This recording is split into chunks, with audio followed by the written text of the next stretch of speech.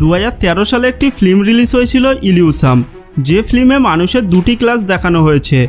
আপার ক্লাসের super rich লোকেরা একটি অনেক বড় এবং অতি আধুনিক লাক্সারিয়াস স্পেস স্টেশন বানায় আর সেখানেই বসবাসের জন্য চলে যায়। আর অন্যদিকে লোয়ার ক্লাসের মানুষেরা ধ্বংসপ্রায় বা বরবাদ হয়ে যাওয়া পৃথিবীতে নিজেদের জীবন অতিবাহিত করতে বাধ্য হয়। আর এই ফিল্মে তারপর পৃথিবীবাসীর সাথে হওয়া নানান সংঘর্ষের কথা বলা হয়েছে। তো এবারে চলুন এখনকার কথা বলা যাক। প্রাকৃতিক সম্পদের ক্ষুধার্ত আমেরিকার নজর এখন মঙ্গল গ্রহের উপর পড়েছে। চীন আর রাশিয়াও এদিক থেকে পিছিয়ে নেই। আর ভারত তো একবারের চেষ্টাতেই মঙ্গলে যান পাঠিয়ে দিয়েছে। আমেরিকা 2030 সালের আগেই মঙ্গলে মানুষসহ যান পাঠানোর চেষ্টায় লেগে পড়েছে। আর এলন মাস্কের স্পেস এক্স কোম্পানিও এই কাজে ঝাঁপিয়ে পড়েছে। কিন্তু এখন প্রশ্ন হলো, এই সব মানুষেরা কেন মঙ্গলকে এত গুরুত্ব দিচ্ছে? তো চলুন আজ আমরা এই ভিডিওতে মঙ্গল গ্রহ সম্পর্কে ওই সব কিছু জানার চেষ্টা করব যেগুলি আপনার জানা অবশ্যই প্রয়োজন। আসলে এই লোকগুলির মঙ্গলের উপর এত ইন্টারেস্ট দেখানোর পেছনে বেশ কিছু কারণ দায়ী রয়েছে। যেমন মঙ্গলের লোহা, নিকেল এবং সিলিকনের ভাণ্ডার রয়েছে। নাসার কথা অনুযায়ী তারা মঙ্গলের মাটিতে জলের অস্তিত্বের সন্ধানও পেয়েছে। তাছাড়া মনে করা হয় যে কোটি কোটি বছর ধরে পতিত হয়ে পড়ে থাকা মঙ্গলের সারফেসে বিভিন্ন রকমের তরল এবং কঠিন পদার্থের অস্তিত্ব রয়েছে, যেটা ভবিষ্যতে মানব সভ্যতার জন্য শক্তির রূপে বরদান হয়ে দেখা দিতে পারে। এখন এত বড় মঙ্গলযানের জন্য তো প্রচুর টাকার প্রয়োজন, রাইট? আর গত কয়েক বছর ধরে মানুষের স্পেসে যাওয়ার রুচিও দেখা গিয়েছে। আর এই সব কারণে মঙ্গল আজ আমাদের পৃথিবীবাসীর প্রথম পছন্দের গ্রহে পরিণত হয়েছে। আপনি মানেন বা নাই মানেন, ভবিষ্যতে মঙ্গলে যাওয়ার জন্য রেস লাগতে চলেছে। আর আমার বলাটাই ভুল হয়েছে, রেস লাগতে চলেছে কি, অলরেডি রেস লেগে গিয়েছে।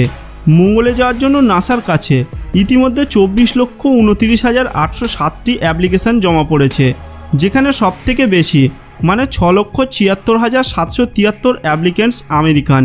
দ্বিতীয় স্থানে 2,62,752 দাবিদারের সাথে চীন আর 1,38,899 অ্যাপ্লিকেশনের সাথে তৃতীয় স্থানে আছে আমাদের ভারতবর্ষ।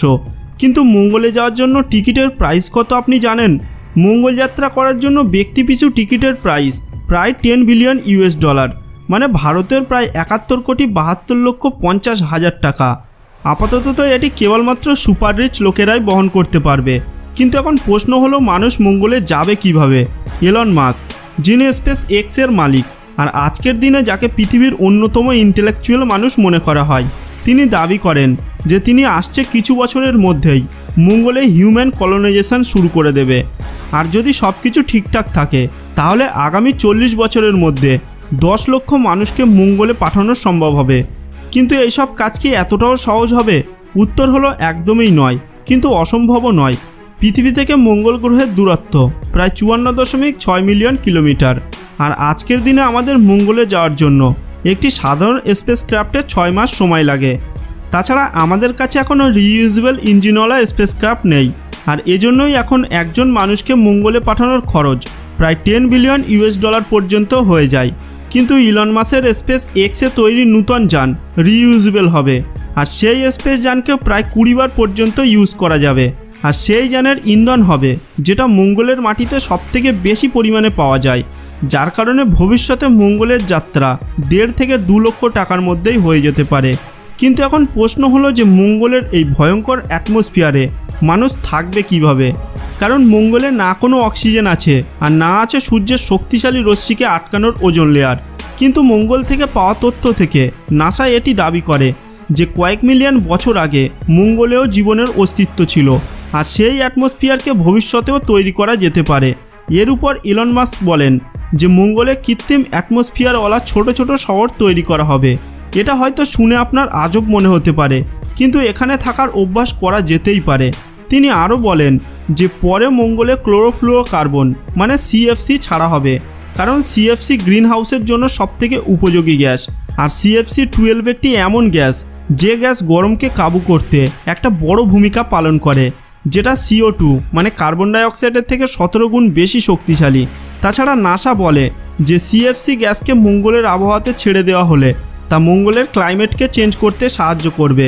ইলন মাস্ক এটিও বলেন যে আজ মঙ্গলে পাঠানো কিউরিওসিটি আর ইনসাইটকে আমরা যদি কোনো খবর পাঠাতে চাই তাহলে তা প্রায় 4 মিনিট থেকে 20 মিনিট পর্যন্ত সময় লেগে যায়।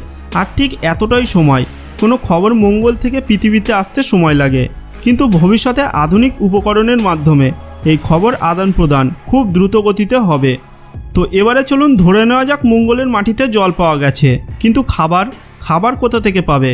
এর উপর বিজ্ঞানীরা দাবি করেন যে টেরাফর্মিংয়ের মাধ্যমে পতিত গ্রহকে সবুজে ভরা করা যেতে পারে, আর সেখানে মানুষের বসবাসের উপযোগীও করা যেতে পারে। টেরাফর্মিং একটি এমন পদ্ধতি যার সাহায্যে কোনো পতিত জায়গাকে পরিবর্তন করা যেতে পারে। এর পরীক্ষা বিজ্ঞানীরা পৃথিবীর কিছু পতিত জায়গা যেমন মরুভূমি, জঙ্গল এবং বরফের দেশে করে দেখেছেন। এ সম্পর্কে আপনি যদি আরও কিছু জানতে চান তাহলে 2015 সালে তৈরি হলিউড ফিল্ম দ্য মার্টিয়ান দেখতে পারেন। যাই হোক, শেষে ইলন মাস্ক এটিও বলেন যে মঙ্গলে যাওয়া কোনো বিপদের থেকে কম হবে না। এখানে ওইসব মানুষেরাই যেতে পারবে যারা নিজের মৃত্যুর জন্য তৈরি থাকবে, কেননা এই ইউনিভার্স অ্যাডভেঞ্চারে যে কোনো সময় যে কোনো ঘটনা ঘটতে পারে।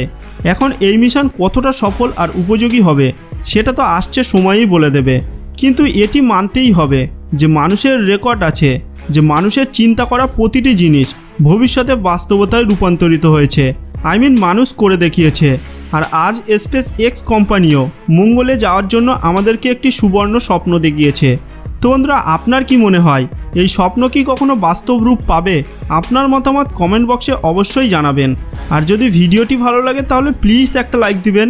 আর এমন ধরনের আর রোমাঞ্চকর ভিডিও পেতে আমাদের এই অদ্ভুত চ্যানেলটিকে সাবস্ক্রাইব করে পাশের বেল আইকনটিকে প্রেস করে দেবেন।